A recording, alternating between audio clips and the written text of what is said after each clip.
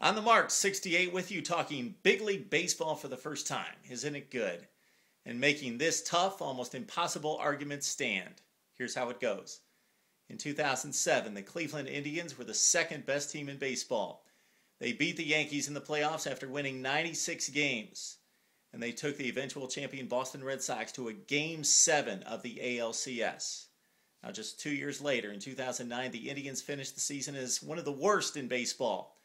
And entering 2010, the Tribe may be even worse. Yes, it could get mighty ugly in Cleveland. So this is what I've got for you. Their general manager, Mark Shapiro, he is arguably the best GM in baseball. Let's check out his track record. It is stellar. Travis Hafner, the Indians DH. Yes, not beloved by Indians fans right now, coming off 2 subpar seasons. But in 04, 5, and 6, he was one of the top power threats in baseball. And even in 07, when he knocked in 100 runs, Travis Hafner was a top cleanup hitter. The Indians got him for Ryan Drees and Einar Diaz. Where are they to be found? Asdrubal Cabrera, he is one of the top and very emerging shortstops in the game of baseball. He's a 300 hitter last year, knocked in 68 runs, played stellar defense. Excellent player and very, very young and very attainable for Eduardo Perez, who's on the Baseball Tonight set at ESPN.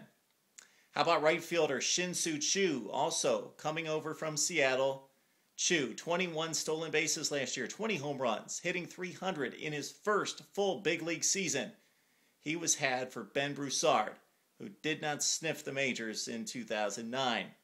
The list goes on. Probably the best example, here it goes. Bartolo Colon, a very good pitcher, but never really reached his potential with the Indians or anyone else, was traded to the Montreal Expos in 2003. Back from the Expos come Grady Sizemore, Cliff Lee, and Brandon Phillips. Yes, Phillips didn't work out with the Indians. We gave him 4 shots at second base, but he was jettisoned off to Cincinnati and has become a top-flight second baseman. Cliff Lee, yeah, he had a rocky couple seasons with the Indians, but he did win 18 games. And then, of course, had that stellar 22-3 record and Cy Young season before going off to Philadelphia. And Grady Sizemore, yes, injury-plagued last year for the first time, but he is one of the best center fielders in baseball.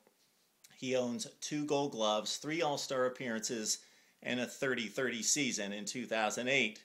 We could go on and on and on. 10 years after trading David Justice, Jake Westbrook still in the Indians' rotation and still capable of winning 10 to 12, maybe even 15 games. Yes, the Twins and the A's during the decade since 2000 have probably done the most with the least overall. But even the Twins traded Johan Santana and got little back, and much of the luster has been taken off of Billy Beane here in the last few years in Oakland. He has made some bad deals. But for Mark Shapiro, he still has to be considered one of the top general managers in baseball. He's playing with not a whole lot of cash, and look at the trades he's made in the last year. Look for these prospects to turn out, especially the great catcher Carlos Santana sitting down in AAA. He was brought to the Indians from the Dodgers for Casey Blake, and there's more coming.